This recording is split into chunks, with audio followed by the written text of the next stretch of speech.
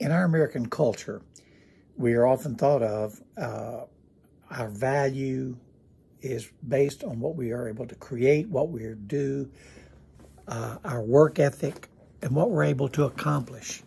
So often, our whole value system is based on how much we make, what are our wages, our accomplishments. It's as if that our security is predicated on what we're able to tangibly create out of our memory, of what we think about, with our intent, with our hands, and with our motivation. So often, capitalism is looked upon as something very productive and worthwhile in the fact that it gives us a redemptive process of preserving life on this earth. And that's correct, while life on this earth. But I'd like for us to look at something in a different spiritual venue. I'd like for us to listen to Romans, the 4th chapter, and it deals with Abraham.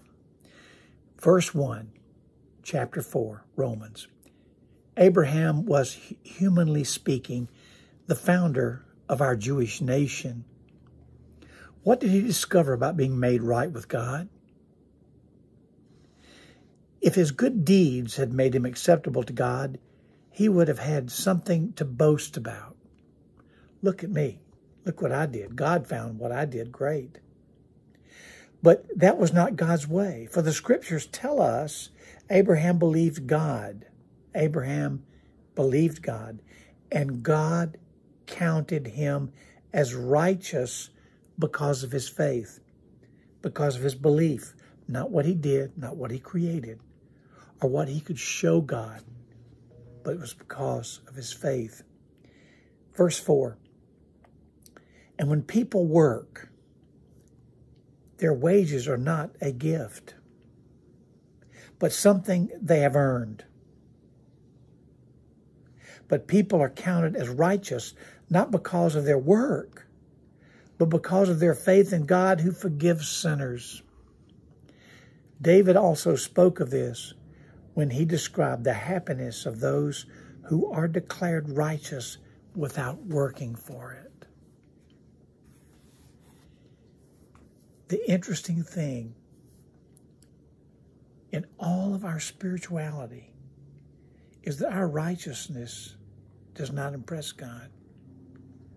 It is our faith in him, our believability of taking what we believe and making it a reality in our lives. That's what Yahweh found favorable with Abraham, is that faith is what received the blessing of God. Faith turned the key to see what God saw in Abraham as a human being. Did you know the only thing that we can do for our Heavenly Father is praise him, acknowledge him and praise him, and let him know that he is our God. That's the only thing we can offer to him that he doesn't already have. Do you think the Israelites gave sacrifices? Did God need those sacrifices? No. He wanted them to be disciplined enough to know how to give something out of with a grateful heart. It's not wages. It's not what we can create. It's our faith in Jesus Christ. Think about that. As we now walk in this Wednesday, today, how are we demonstrating our faith in our God? How are we living out our faith? How are we making Jesus a reality in our lives that people can see his life living in us, which demonstrates our faith because we're taking up our cross and following him daily? Pray with me. Father, we walk in this Wednesday. We offer all that we are to you. We offer our grateful heart. We offer our faith. Father, we offer our blessing because that's what you want from us, for us to bless you. You've blessed us over and over again, but Father, you want us to profess your love for us and to give our lives to you. Amen. I want you to enjoy the day today.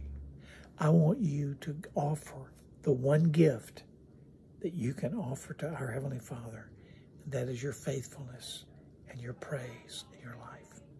See you tomorrow on Thursday. God bless you.